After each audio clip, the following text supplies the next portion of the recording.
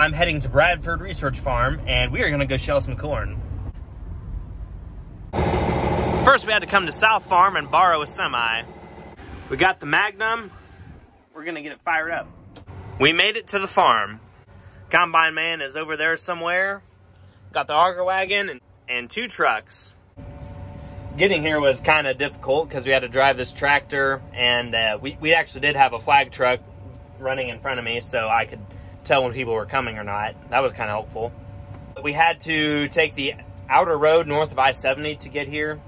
We moved like 20 miles from where we were east of Columbia to darn near Kingdom City.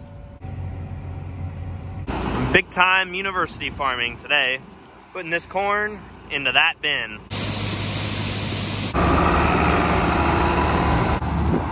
Today at Bradford the Beautiful, we are harvesting corn on the farm. Since we're not going very far, we're just using these Case IH Magnums and gravity wagons to take it back to a bin that's at the main farm, which is right over there. There's my coworker headed off with another load. To unload a wagon, all you need to do is drop that, turn the auger on, and then open that up. And then it goes up the auger into the bin.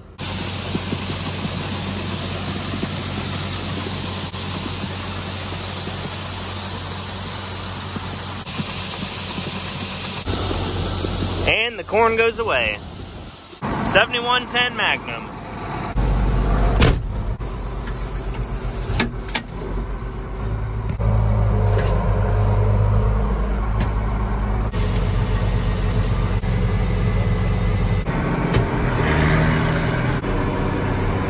This thing is an absolute beast. Here we have the Epic 2555, which is on the auger.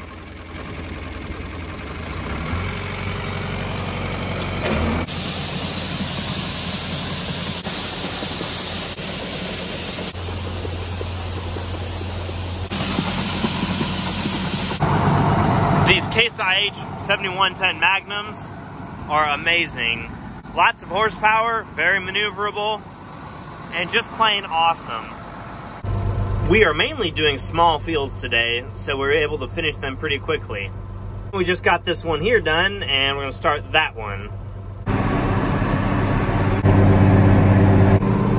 Bradford also has their Gleaner F3 with a 4-row corn head running tonight.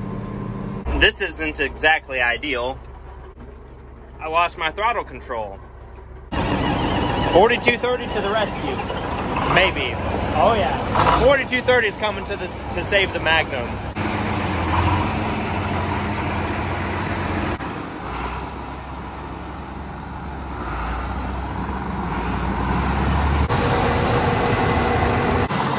Same story, different Magnum. Double the wagons, double the fun, right? Despite being the same model of Magnum, which is a 7110, this one has a different shift pattern, and this area over here is a little different as well. Still a very sweet tractor. These are the last 2 wagons for today.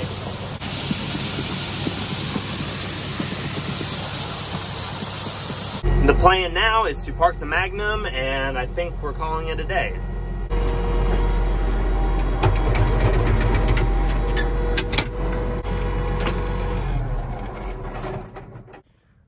Good night. Got out of class, and now I'm gonna leave, go to work, and then we're going home. The day before last, which would be Wednesday, I had a very special opportunity. I was invited by a meteorology professor at Mizzou, who by chance watched my videos, to speak at his honors class of all things at Mizzou. I am pleased to report that that went very well, and I believe I'm going to be doing it again. I see that as a massive W for Goldinger Farms and the YouTube channel in general. And so begins the 10-mile drive to Bradford. The Magnum is alive and idling a little high. We just had to make it work. We did some investigating, and it was in fact the throttle cable that broke on this thing. Just a little threaded part at the very end right next to the injection pump that controls how far open or close it is.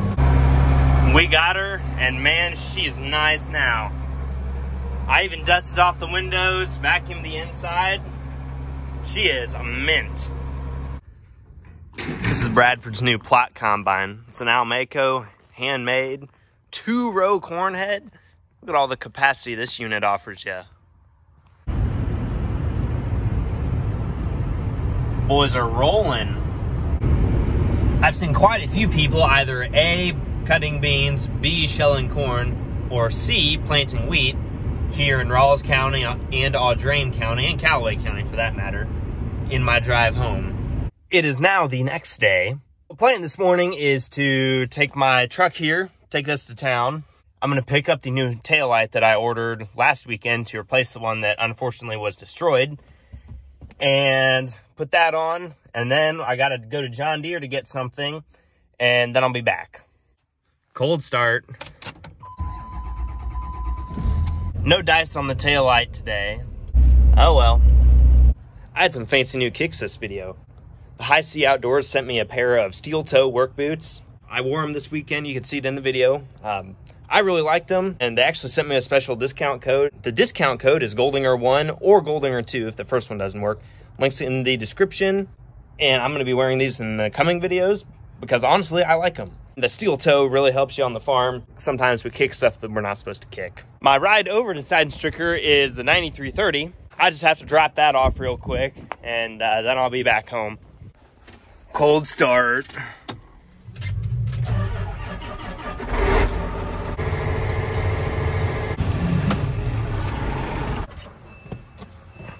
Say goodbye to the 9330.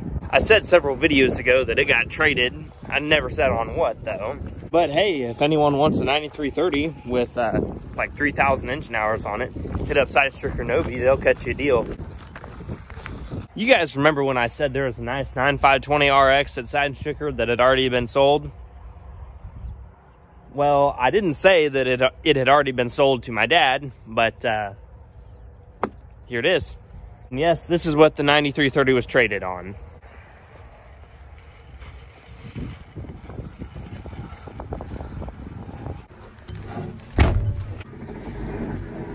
This 9520 has about 1,100 something hours, and it's pretty clean, I gotta say. Without further ado, let's get it home. The 9330 was cool because it blowed black smoke, but this one has a nice cab, a fridge, and Bluetooth radio, and 4 tracks. So what could a guy not like? We had a good run, 9330. Maybe I'll see you in the next life. I finally made it to the field, and I have a section to replace, and then we're good to cut beans. Oh yeah, we're cutting beans on the mountain. Hello, Dad. He wasn't even looking. These beans right here, not very good. You can look at them and see there's this whole area down here on the bottom of the hill that's kind of eroded over the years, and it's just not very good anymore. Paging Justin. There he is. I got yet another small point worked out, and now I can go do some of the nice rows, if you can call them nice. Surely it can be better than having the header down for like 30 seconds at a time and turning around like all the time. The struggles of a Missouri farmer. But hey, there's beans in the tank, so life is good. I was going along just great, and then the combine decided to shut off again. That's awesome. So we will do the startup routine. Key off. Open the door so we can just hear what's going on.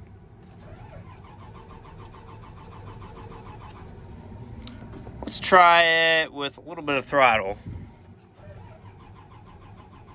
I noticed today that when you're trying to harvest beans and you cannot use auto steer and you're on terraces and things that maybe aren't necessarily auto steer capable, you don't have a lot of time to video. I just thought that was funny how that worked out. I waited 5 minutes and now it's running again.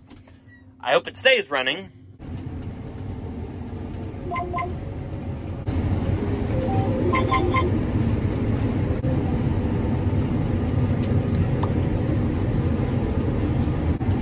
You know what they say, right? No being left behind. That painful farm is finally over. Dad's already getting ready to move to the next one. Head trailer is over there, and that's where my head's gonna go. I had always kind of wondered why my dad, hated cutting terraces, and now I know. It's because they suck. We got moved to the next farm, which happens to be like a creek bottom, and this year it flooded, and that resulted in lots of debris in the field, such as sticks that can find their way into the header. That's not always very good, and there's lots of stuff out here. I wonder what today's prize on what's in the head is. Oh, it's another stick. I guess this beats sitting in Columbia in my apartment doing nothing, though. We've gotten what we can of this bottom field, and Dad's over there working on the other part of it. But you can see out in the window, there's just a lot of sticks and stuff that you don't want to run through the combine. Grandpa's over there in the 8400 working on our creek crossing so I can get across to the other 6-acre field on this farm. Now that Grandpa's out of there, that's my cue to get across the river.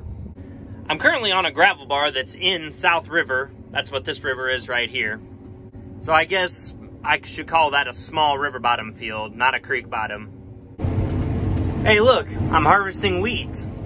Weeds, not wheat. Honestly, that field was not nearly as bad as I thought. I'm glad that bottom field is over. All right, we got more acres to do. Let's go. My mom rode with me for a while and brought me Mimi's. Now she's gonna go ride with Dad. We're done at that farm. Now I have to make the long journey across the gravel road to the next one. It's currently 11:30 and I've been at it since 11:30 a.m. and it's now 11:30 p.m. so that's 12 hours in the combine for me, but I wouldn't have it any other way. I'm out here with my family and good friends and everyone's having a good time. The beans aren't the greatest, but we didn't get a good stand and there's too much water and then there wasn't enough water. Oh well. Sometimes means you have to adjust how high or low your reel is because shorter beans don't like to fall into the head unless they have that reel to push them. But then on the other side of that coin, if the beans are too tall, they'll get wrapped around and that's also not very fun. This is it. This is the last unload for the night. 11:37 and we finished everything on this farm. May set the heads off yet tonight, I'm not super sure. But today was a good day. Get the hopper folded up in case it rains tonight. Well, looks like we finished just in time too. That's all she wrote.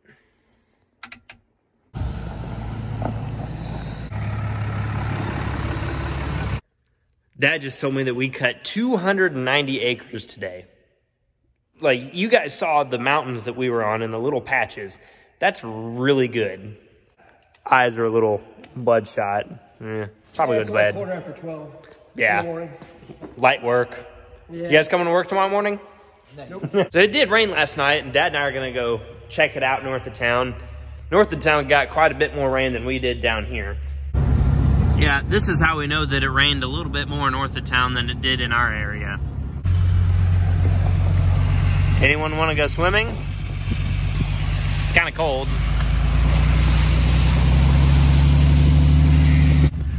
Yeah, I think we can cut those beans tomorrow. Just get some wind and some sun on them, it'll be fine. Gee, thanks, Dad. Get my truck wet. Just a little. Thanks, everybody, for watching this long. And if you're liking what you're seeing, I hope you subscribe. Like the video, share it, tell someone, anybody. And with all that said, thanks for watching, and I will catch you guys on the next one. GN 9620RX. Oh yeah, the sun's out. Beans will be ready to cut in an hour.